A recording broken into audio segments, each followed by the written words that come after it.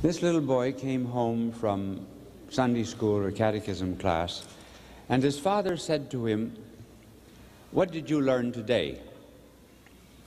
Oh, he said, "I learned how Moses defeated the Egyptians." How did he do it? Well, the Egyptians were chasing the Israelites, and Moses called the airfield. And the airfield flew in some engineers, and they built some pontoon bridges over the sea. And the Jews crossed over the pontoon bridges.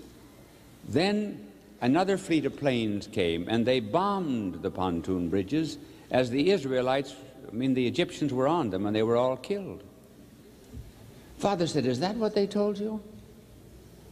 No, he said, "It isn't, but if I told you what they really said, you wouldn't believe it."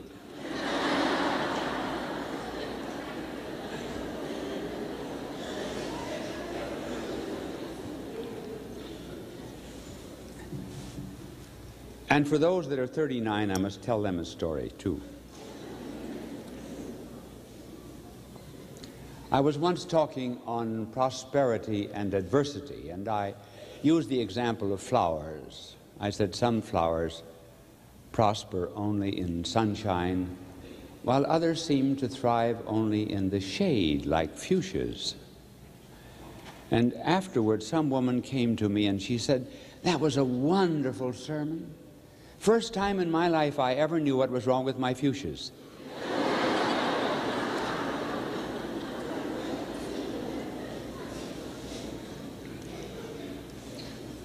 Now I'm going to talk to you today about working harder, studying harder, living harder, being more wasteful of energy, being more thoughtful of others. And I'm going to begin by telling you that I was once a victim of a roast. You probably have seen some roasts on television in which someone is made almost the sacrificial lamb and everyone berates him. Well, I was roasted by the Friars Club. And these actors put on a drama on the stage. And in this drama, I had just gone to the Diocese of Rochester. And the Vicar General was in the room, my secretary, and several priests who had responsible posts in the diocese. And the Holy Father walks in. And he looked exactly like the Holy Father, the one who was playing that part. And he went over and he talked to the Vicar General, whispered to the Chancellor, whispered to the other priests, never spoke to me once. And then he left, and I said to them, I said, "What did he say?" He says, "Work hard."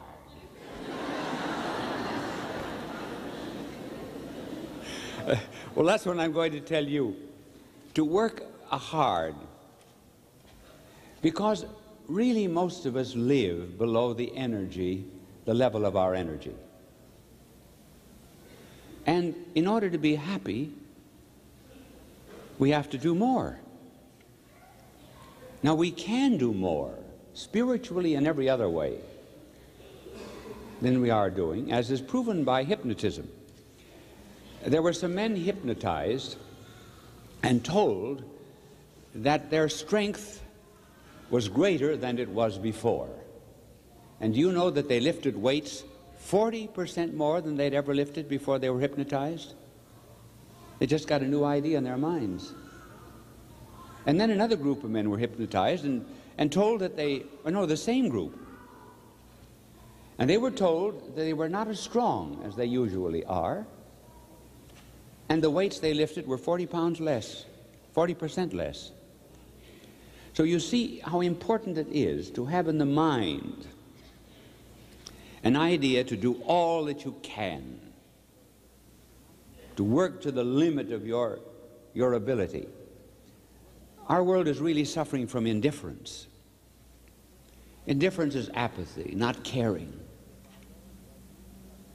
I wonder maybe if our Lord does not suffer more from our indifference than he did from the crucifixion. There was a poet of World War I by the name of Studdert Kennedy, who gave us a poem in which he compared our Lord coming to Calvary and coming to the modern city of Birmingham in England. And this is what he wrote. And when Jesus came to Golgotha, they nailed him on a tree. They crowned him with a crown of thorns. Red were his wounds and deep. For those were crude and cruel days, and human flesh was cheap. When Jesus came to Birmingham, they only passed him by. They would not hurt a hair of him. They only let him die. For men had grown more tender. They would not give him pain. They only just passed down the street and left him in the rain. And so it rained. The winter rain that drenched him through and through. And when all the crowds had left the street, then Jesus crouched against a wall and sighed for Calvary. In other words, he found the cruelty of Calvary more acceptable than our indifference. I'm going to plead with you, therefore, not to be bored in life. The reason we're bored is because we don't love anything. When you girls get older, you're engaged, the man that you're engaged to will do anything for you. Why? Because he loves you. There was a Chicago florist that advertised, "Does your husband still send you flowers?" And they had to stop. The husband protested. Well, there was a reason for not sending flowers after they were married. That's very obvious. But when you're in love, you'll do anything. And you'll find that the young man will do anything for you because he loves. And so will you. You'll wear the kind of clothes he wants. If he likes pink, you'll wear pink. And you won't find it a bit boring. But in order to drive home this lesson, I'm going to take stories out of the Bible. And the first story is to induce you to learn to waste yourself, give yourself to others. We go back to King David. He lived 1,000 years before Christ. And King David was in a battle against the Philistines, always the enemies of the Jews, the Philistines.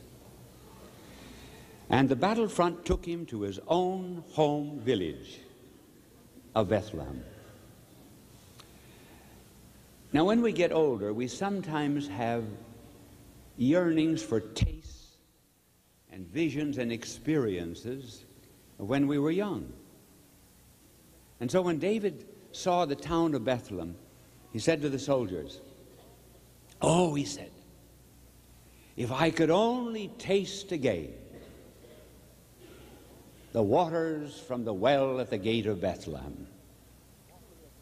And the soldiers said, "All right, we will get you the water. We will drive through the lines." And they came back with water. And David held up the vessel of water and poured it out onto the ground. He said, "I am not worthy to drink the water that was purchased at such a sacrifice." He wasted it. Wasted it in the sense that if he drank it, he would not now be remembered, and I would not be telling you that story. When we save certain things for ourselves, we spoil them. When we, for example, save our flesh, use it only for our own pleasure, then it becomes lust. We save money, it becomes avarice. We save knowledge and not use it to train others. It turns into pride. And so David poured out the water as a lesson that sometimes we have to waste the things of life in order to be remembered. Now another story with the same moral. And here we come to the time of our blessed Lord. He was invited into the house of Simon the Pharisee. The Pharisees were very self-righteous people. And while he was at dinner with the apostles, a woman comes in the door. Now you must remember that in those days it was very easy to come into a banquet room.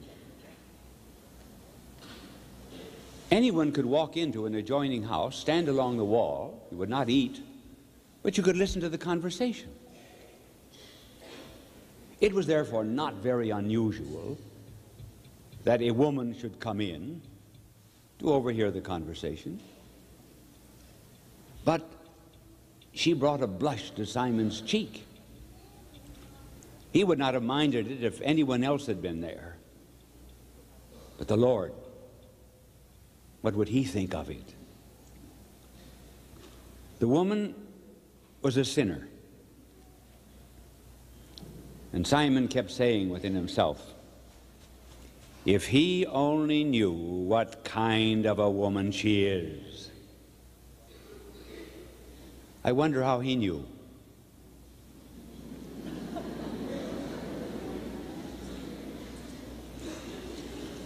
And the woman comes closely to the feet of our Lord.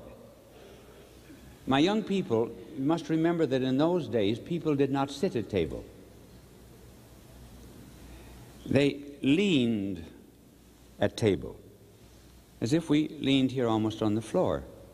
And you rested your head on your left hand, and then you ate with your right hand from table. That's a custom that sometimes I wish would come back.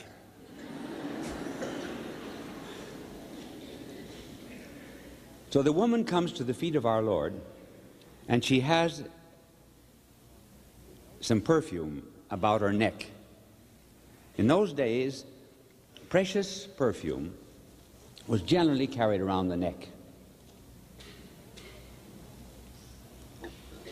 And she stands above the feet of our Lord and lets fall upon those sandaled harbingers of peace a few tears,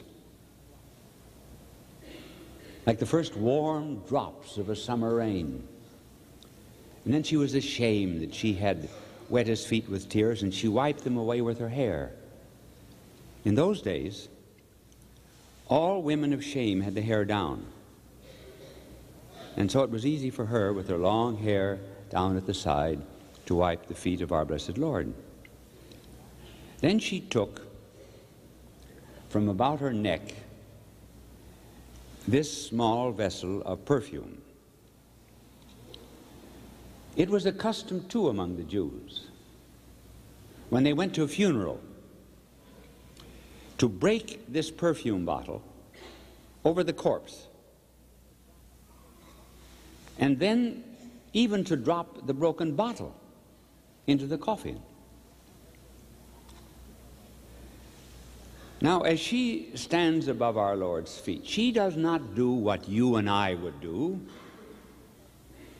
You and I would pour it out gently, drop by drop, as if to indicate by the slowness of our giving the generosity of our gift. Not those who really love. She just broke the vessel, gave everything. And the house was filled with perfume, says the gospel. So remember, my dear people, this was no smell number 5.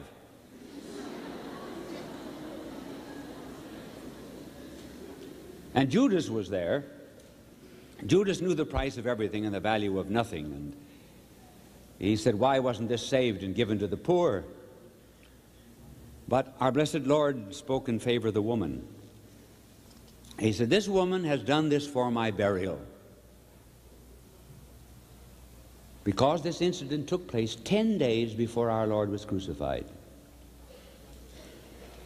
And the gospel writers have kept this story in the gospel, yes, in order that we might again learn to waste, give, break, surrender. As our Lord put it in another occasion, he says, walk the second mile. What did he mean by that, walk the second mile? Well, because very often in those days when mail was delivered, suppose they did it here. When mail was delivered, the postman would say, listen, I've got a heavy load today. Here, you take half these letters. And he had the authority to make you walk the extra mile to deliver mail. And that's what our Lord meant. If the postman forces you to walk 1 mile, walk another. And imagine, he also said, if anyone takes your coat, give him your cloak too. Unlimited giving. We would put this in the language of being generous. That bell rings very often, doesn't it?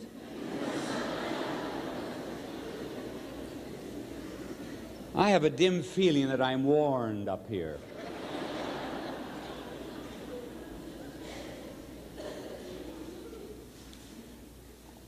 So when anyone asks you to do things, be prepared to do more. Why, for example, do we get tired? Well, we think we are tired because we have a certain limit of energy, like we have a certain amount of money in the bank. And as that money is spent, or as that energy is used, then we have no more, we're exhausted. No, that's not it always. Energy is renewed if we love. As sanctity and holiness declines, energy declines. Can you imagine, for example, Mother Teresa ever being tired? Here, this woman who weighs about 90 pounds, who has dragged 25,000 bodies off the streets of Calcutta and converted 15,000 of them. She never seems to be tired because she gets new strength, because she's broken the vessel, poured out her life as David poured out the water. I hope, therefore, that I can impress you not to be selfish, but always to please neighbor, even when they seemingly demand too much. We might even sometimes do the foolish things. And this is the last story that I will tell you about doing foolish things. And you might learn from this that if your faith is very strong, you can do wonders. The scene I'm to describe was on the Lake of Galilee.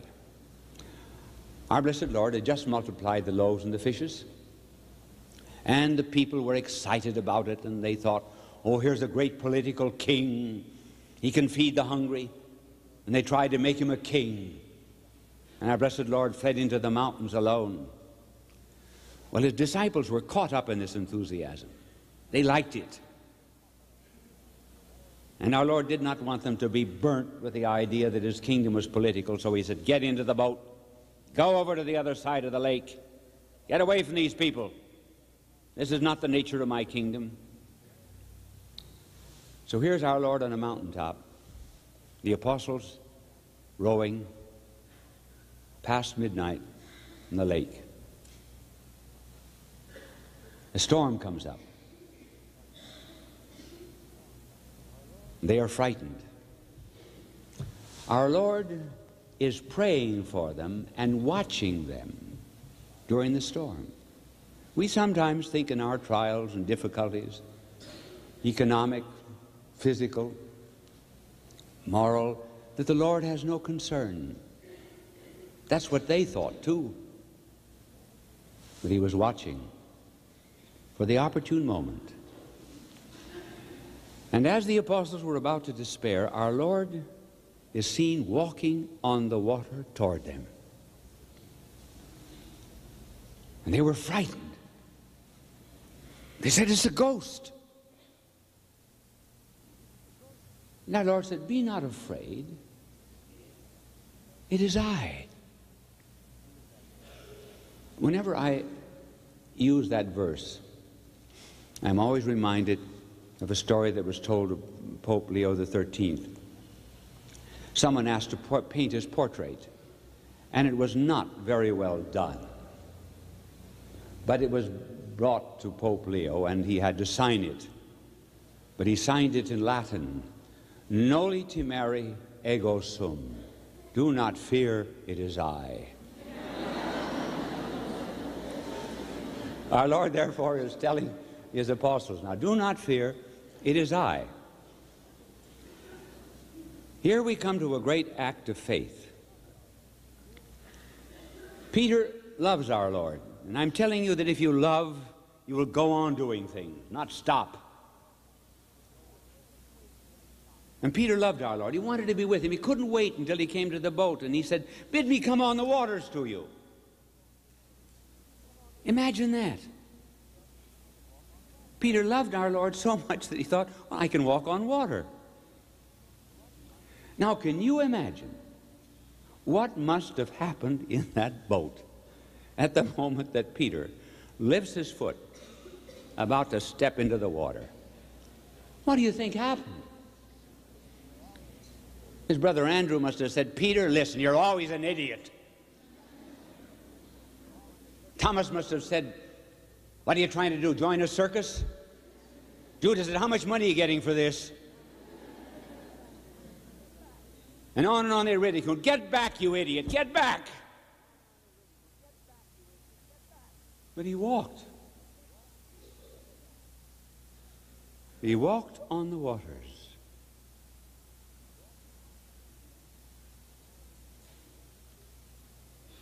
And why did he walk? Was it foolish?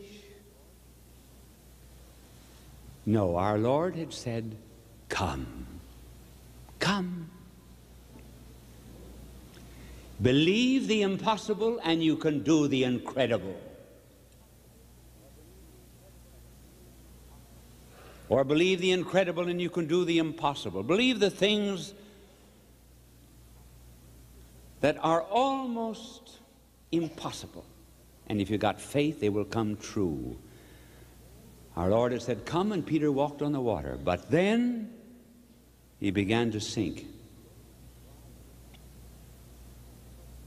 Why did he sink? Because Peter knew how to swim. Someday when you learn the gospel better, I will ask you the question, how do you know Peter could swim? As I might ask you the question, who could run faster in a race, Peter or John? Did you know that's in the gospel?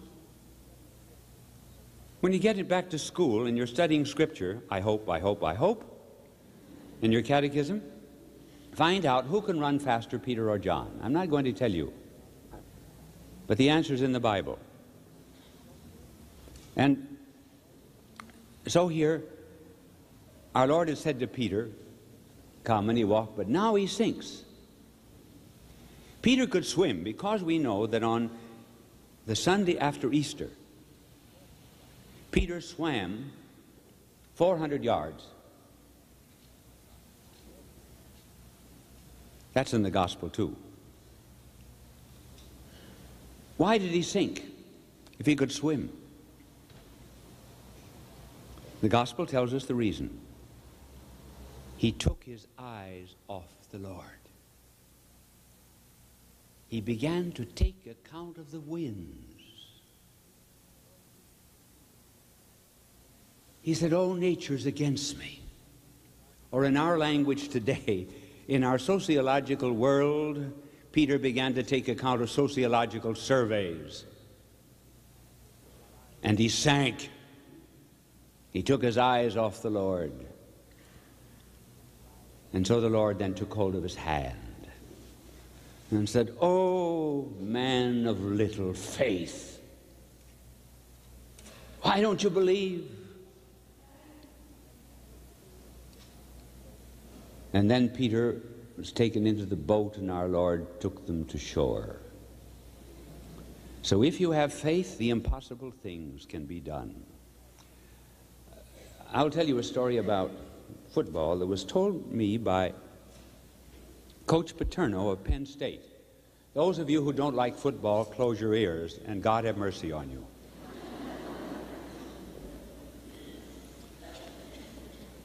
Coach Paterno is the coach of Penn State, and a few years ago, his team was playing the University of Kansas.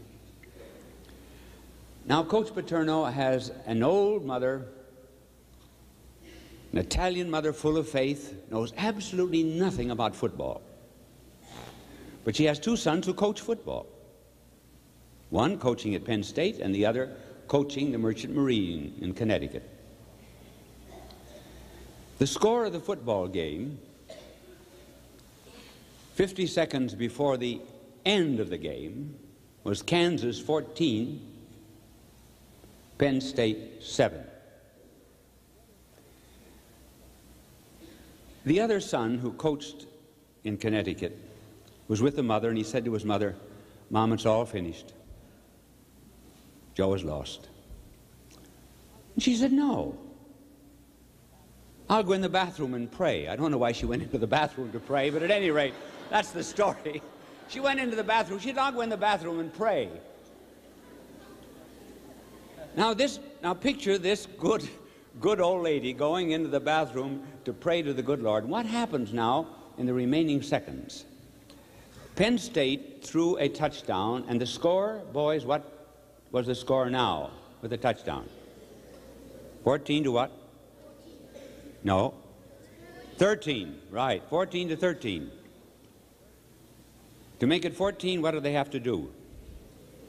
Pick a field goal. Would there be any other way of making extra points? Forward? Yes, or run through the line. Yes, there will be another way. Well, they decided not to kick the field goal because that would mean a tie, 14 to 14. So they tried a forward to get behind the goal line, and that would count 2 points and make the score 15 to 14. They tried it and they missed. But Kansas was offside, so they had to try it over again. And the next time they made it, well, her son screamed, and he shouted out, "Mom, they've won!" And she came out and she said, "I told you, I told you."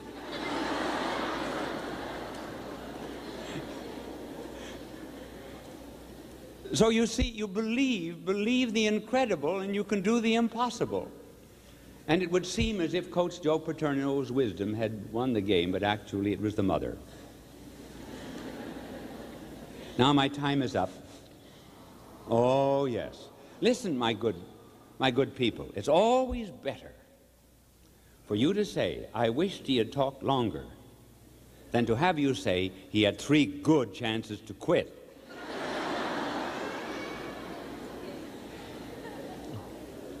I hope now that you'll carry away from this talk 2 lessons. First of all, I hope the women will become interested in football. That'll help, won't it?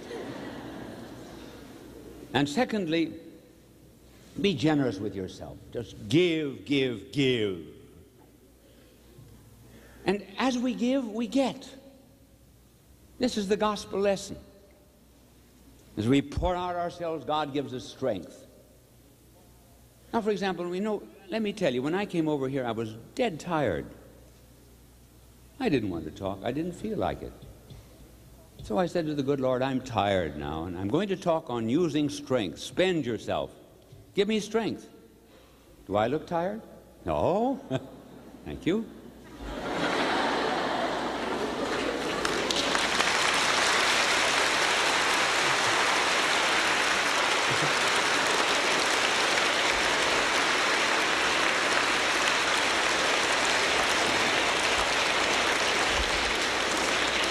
All right, now everybody be generous. Generous with self. I know that when I go now that Monsignor is going to talk about being generous in other ways. But I mean being generous with yourself. Your energy, your kindness to others, your charity, your helpfulness. Because then you will be real Christians. This friend of mine that I told you, who was in the prison for 14 years, when he got out of prison in Romania, he was walking along the street and found a boy, and he said, "Do you believe in Christ?" And the boy said, "No." "Why don't you?"